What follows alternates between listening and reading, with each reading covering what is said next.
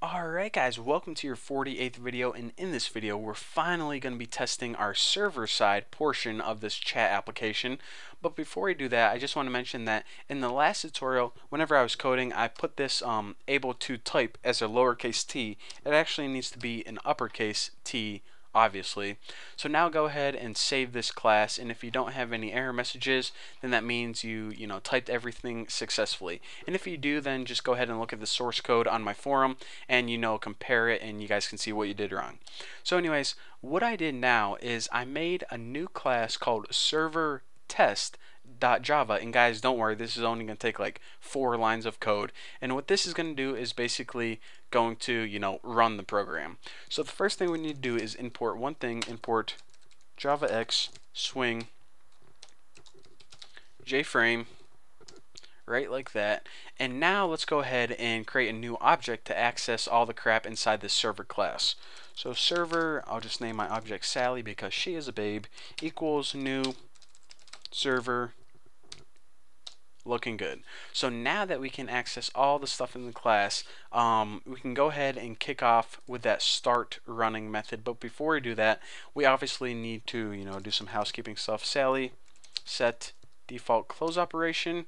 Looks pretty good. So jframe exit on close, which pretty much means make sure we close whenever we hit the X. And now the last line of code we need for this server side program is Sally start running. Because remember, if we look at the server class, then the GUI was taken care of in the constructor, and the start running method took care of all the programming aspects. So the GUI, or the user interface, gets taken care of right here, and all the coding, programming, cool stuff gets taken care of right here. So of course, whenever you create a new object, that's when the constructor gets called, and we just need to run off the brains of it in the start running object. So now, hopefully, that's all we needed to do for our program to actually work. So now if I hit this button right here, take a deep breath, I really hope it works. Okay, looking good. So here is our program right here, Bucky's Instant Messenger, and again, this area at the top is where the user is going to be able to type things in, but now it says waiting for someone to connect, and obviously you can't type things in here until you are connected to someone else, because that's a nice little safety feature that we added in Bucky's Instant Messenger. So now what we have to do is we need to build another program that's very similar to this, but instead of the server, which is where this program is going to be, this one is going to be on the client, which is your guys' computers.